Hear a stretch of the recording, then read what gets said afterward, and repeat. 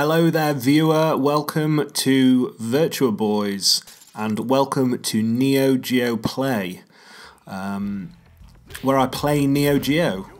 There's just a ton of Neo Geo games, some I'm fairly familiar with, some that I'm not familiar with at all, and yeah, I wanted to just dive into the catalogue and play some, so what better way to do that than to start a new series where we just play some Neo Geo and maybe learn about it together, and yeah, just see this fantastic catalogue. So we're going to start with Art of Fighting, which I think came out in 1992. I'm going to say. As far as I know, there's 3 Art of Fighting games. This is the first one. So very simple character selection. This is it's a 2D fighting game. This is your Street Fighter, your King of Fighters, but one of SNK's early fighting games. So you might know SNK in terms of fighting games. You're probably familiar with King of Fighters, maybe Samurai Showdown, maybe Guru Mark of the Wolves, maybe Fatal Fury. Like, they made so many, and yeah, Art of Fighting is one of the early ones.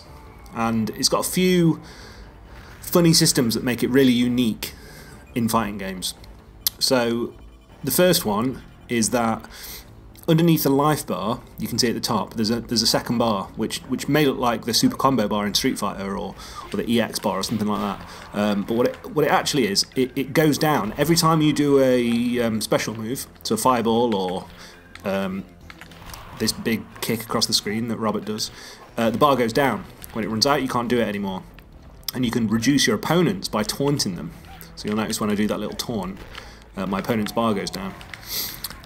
So that's constantly going down, and you can raise it by holding one of your attack buttons. You notice there, my shoulder's gone fire, and my meter's gone to the top again. So there's this risk reward of using up your special moves, and then trying to charge your bar up again without your opponent coming in and absolutely battering you. Because you don't really have a lot of health in Art of Fighting. It doesn't take much to knock your health down to 0. So you've really got to pick your time perfectly when you want to recharge your bar, and when you want to taunt your opponent to lower their bar. So I think it's quite a cool system, and you don't see it in other fighters. It's definitely unique to this series. Okay. The other thing is Art of Fighting is really hard, like really hard. I didn't used to play Art of Fighting this game. I used to play Art of Fighting 2 at an arcade at a holiday camp that I used to holiday in as a kid, and I just remember it being absolutely solid,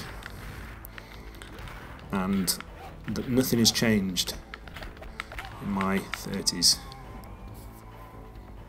Okay, so you'll probably notice as well, when we were at the character select screen, there was only 2 characters available to select.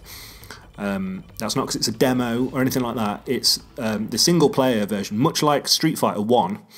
In the single player, you're very limited in who you can select. It's a story mode, and it only lets you play as 2 characters. That's Ryo, not Ryu, Ryo, and Robert, who I'm playing now. Both of whom go on to star in King of Fighters. I don't know as if King of Fighters, maybe it was always considered like a compilation game, but it features characters from all the different SNK fighters, and all of SNK's fighters seem to just feature all the same kind of character roster, and they all share characters, and that's kind of interesting. I suppose in a way like your Marvel vs. Capcoms and things like that. Oh god, this guy. Oh, Jack is always completely solid. Just batters you. As I said, it doesn't take much in Art Fighting for your health bar to go down. You got to be really careful. So if I can taunt him a bit and lower his bar. And now my bar's at the bottom. Oh, you see, so because my special bar had run out then, I couldn't do any more special moves, so I had to risk recharging, which backfired because he came and kicked me in the head. Come back anytime, I'll show you a lesson you won't forget. Okay, we are going to come back. Press A button, then C button, and strike R below. Okay, so that's actually a good reminder. We're going to choose Rio this time. That yeah, there's like a context-sensitive attack in Art of Fighting. So Neo Geo buttons are always referred to as A, B, C, and D, which on a regular controller, I'm playing this on Switch, and that translates to Y, B, X, and A. So in this game, A is your taunt, and then Y and B are the A and B in Neo Geo buttons. Sorry, this is getting very confusing. A and B on the Neo Geo arcade machine are punch and kick in this. So that's your punch and kick. And then C is like a hard attack, and it's context dependent on what button was hit before it. So if you press punch and then you press C, you do a hard punch. And if you do a kick and then press C, you'll do a hard kick. So you kind of mixing that into your combos, and I forgot that existed until in the game over screen it just reminded me.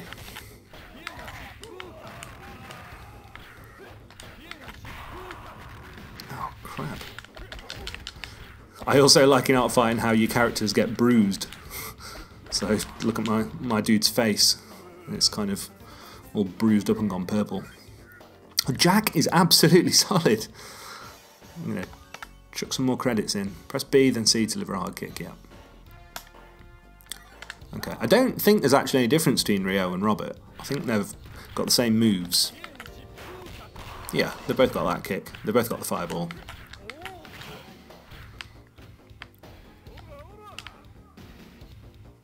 Okay, I really need to recharge my special meter. There's got to be another name for that meter other than special meter. Should have done my research. I'll do my research in time for Art of Fighting 2.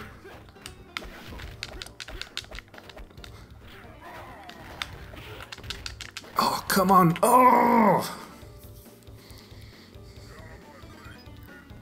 Okay, so we almost beat him there.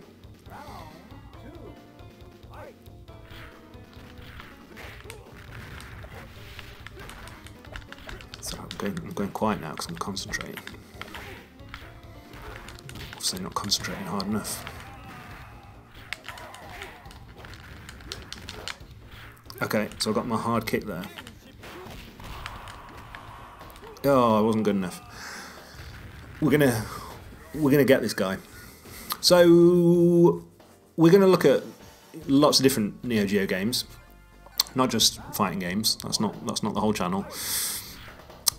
What's interesting about Neo Geo to me, and why I'm kind of so interested in doing a series where I look at Neo Geo games, is that when I was young and reading video game magazines, and they would cover Neo Geo games, there was always this kind of like mysticism with Neo Geo, and it's kind of hard to explain if you weren't there. But Neo Geo, the console, the AES they called it, I think, Advanced Entertainment System, something like that. Anyway, the home console, the cartridges that you put in it with the games on, they were literally the same cartridges that went into arcade machines. So unlike the Super Nintendo and the Mega Drive, you weren't getting home ports of arcade games. You were literally buying arcade boards that stuck in your home console.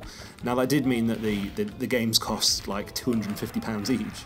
But as I say, the console had this kind of mysticism, and you know, you'd see these games in magazines and these big sprites and like amazing looking games, and you know, the video game magazines then would always tell you the price of the games, and it would always be like 180 quid or 250 quid, and it was just this like, wow, who is buying this machine? I read online today that the actual console, when you consider it with inflation, it cost £1,250 at the time. So it was, they actually, when they designed the console, it wasn't meant to be released for home use.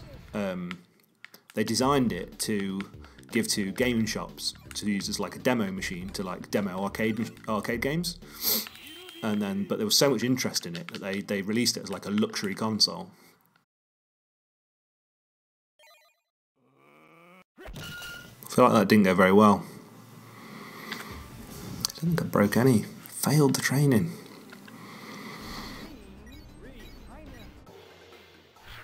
And I never owned one for obvious reasons. But that kind of interest and mysticism has always stayed with me. And now they release these Neo Geo games digitally on PSN and on Xbox Live and on the Switch now as well. And you know, they're £6 each. So for me to be able to just jump on the Switch store and buy all of these Neo Geo games that I grew up with them totally out of my price range, and I try and buy one every paycheck now, just as a little, you know, I want the collection, and I think it's awesome, and it's kind of cool that they're so easy to get hold of now, and these ports are so good as well. You know, they're arcade perfect ports. They've got lots of display options, so you can put filters on the graphics and things like that. And yeah, they're really nice. I started picking them up on PS4, and then when the Switch came out, I thought I'd translate it to the Switch, because it's, you know, not only have I got these games on my home console, I've also got them on a portable console now, which is totally cool. So switching back to the character selection, if you play Art of Fighting 2 player, you can actually select all the characters. So you're only stuck with Robert and Rio if you're playing the single player.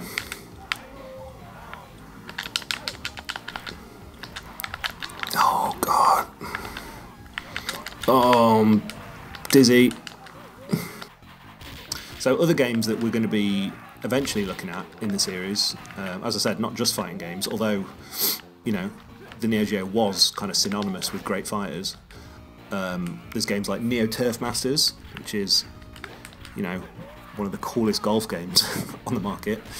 You've got games like Last Resort, which is kind of an R-type like a scrolling shooter. You've got Magician Lord, which is I don't know, it's a bit like Ghouls and Ghosts or Altered Beast kind of game. And then we've got fighting games like King of Fighters. We've got Waku Waku 7. What else have we got? We've got Samurai Showdown. We've got Garou. Fatal Fury. What else? There's just tons, absolutely tons and tons and tons. And I'm going to try and spread the games out so we're not just looking at fighting games in a row.